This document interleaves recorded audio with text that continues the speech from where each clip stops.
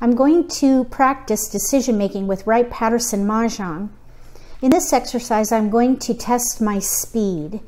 You might wonder, well, why does speed matter?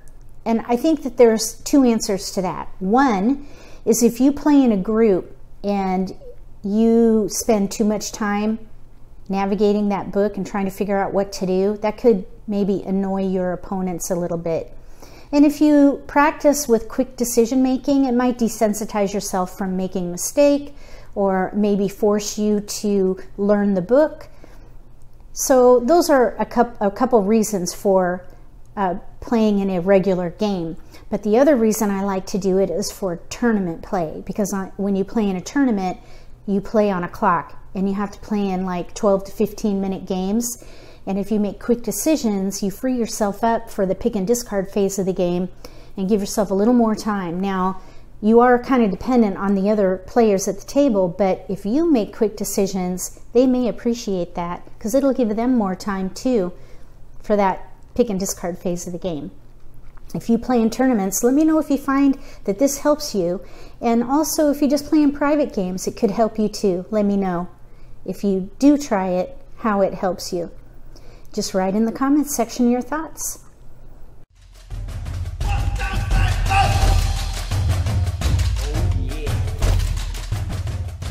If you're new to Mahjong, or if you already know how to play and just want to build your skills, consider subscribing to my channel. That way you won't miss anything.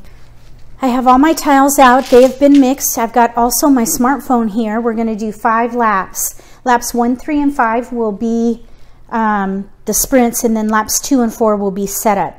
My goal is to make decisions in under 2 minutes. Really, a minute and a half, I think, would be good. So let's see how it goes.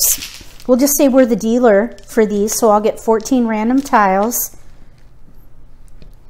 And then I'll create a mock Charleston. Let's roll for prevailing. I rolled a 4, so that would be north. Here we go.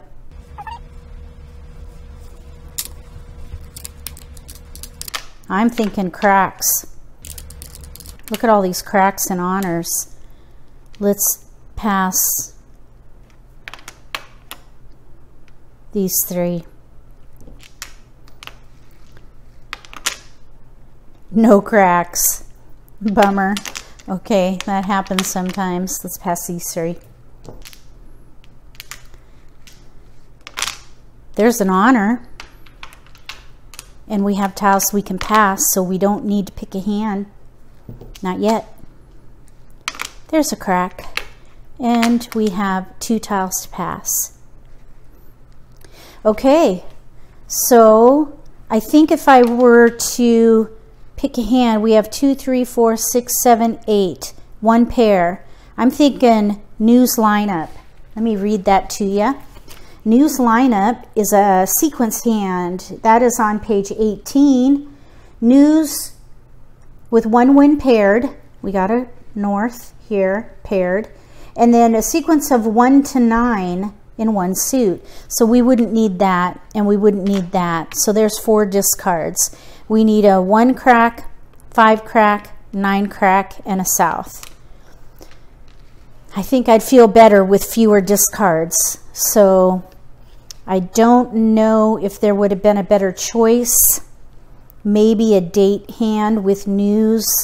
Maybe a transition hand would have been better. I don't remember what we had. Okay, live and learn. Let's move on to the next sprint.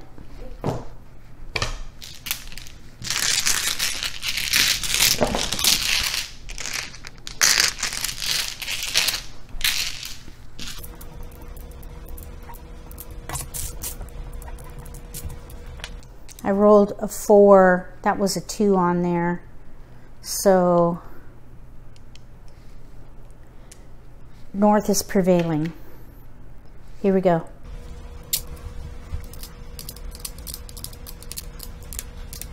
Okay, I'm thinking cracks again. Look at all these cracks. 4, 7. Let's keep the 4. Maybe we could do double numbers if we get another 4, 7. So let's pass 2, 9, 6. right here. There's a crack. Yeah, I don't think the double number really came in. We did get an honor. I always like to keep honors with one suit. Let's pass these three. Cracks. Oh, nice. Okay, now we need to make a choice. So 2, 3, 4, 6, 7, 8, 9. Okay, I don't think we're going to be able to use these, so let's pass them. Okay, we're going to lap. Now we ended up with 4 discards, but we have a really nice sequence here. We could play Pung Chow, Chow, potential Chow, pair, or 2 potential Chows. 7, 8, 9, potential Chow here, 6, 7, 8. Pair of 4s, 2, 3, 4. So yeah, there's some nice Chow potential for Pung Chow. 4 discards. I think that was pretty successful. If you would have done something different, write it in the comment section. This would be sprint 2. We're going to do one more.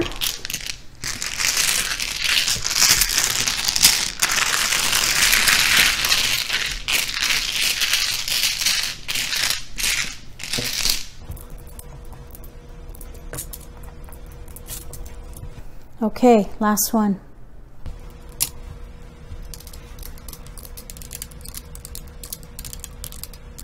Okay, we have East, 3, 5, 3, 5, 3, 5.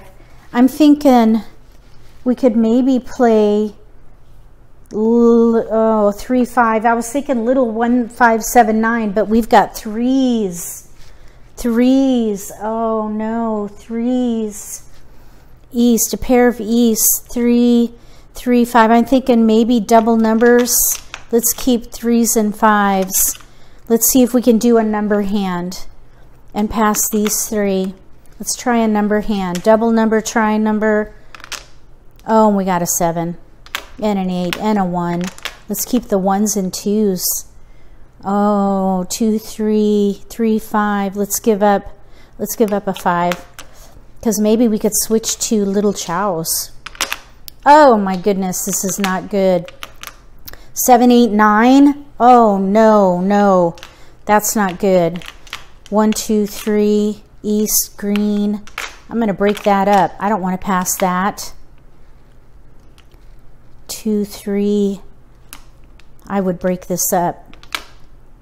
Let's pass these 3. Okay, we got a south and an 8 and a 6. Oh, this was horrible. Oh, we're done. Oh my goodness, this one was terrible. Let's just kind of see if we can recover. Recover maybe with cracks. Oh, no, no, this is not good. Okay, so look at this. Oh, that was a terrible Charleston. So we have a pair of East, a south, a pair of 3s. I think because we have a pair in the dots, I think that I would play dots with honors and get rid of the BAMs first. And then that way, if we draw cracks, we can switch to honors with cracks. If we draw dots, we can go ahead and get rid of these. But this is really not good. This may be a defense hand. Sometimes if you don't do well and you can't recover during the pick and discard phase of the game, just play defense and try to sabotage your opponent's hands. In a nice way, of course. Be kind, but sabotage their hand. You can have a friendly game and still be competitive. I'm just looking at date hands to see if we can do anything with those Easts, but I don't think so. And we really don't have any other terminals or honors to work with. So yeah, that's what I would do here. Dots and honors probably. Yikes. Okay, let's stop this and see how timing went. I think I made it under the 2 minutes or even 1 minute 30. We'll double check. But that last sprint was horrible. Horrible results. The other 2 were okay. So keep in mind when you're looking at your time, compare that to the number of discards. So like the time I took on that last one and then the number of discards that I had, that was really horrible. Maybe I should have spent more time trying to figure out a better hand to play. So yeah, that was not good. Sprint 1 was 54 seconds. Sprint 2 was 1 minute 17. Sprint 3 was 1 minute 50. Yeah, that was a difficult one. So I